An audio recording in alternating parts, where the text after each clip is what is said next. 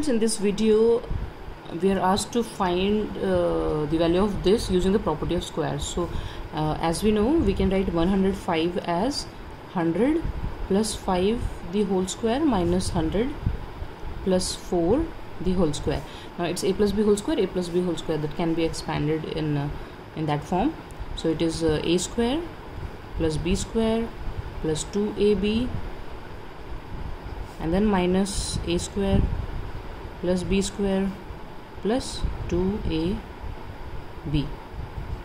Now its square is 0000, it is 25, it is 1000 minus plus 16 plus 800. Now minus is for all the three digits, so here this and this can cancel because they're equal number with opposite sign. Then 1000 minus 800, because there is a negative sign, minus 800 is 200, and then we are left with this 25 minus 16 is how much?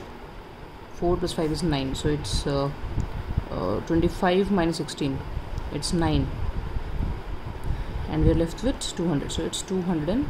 So this is the value for the given question. Thank you.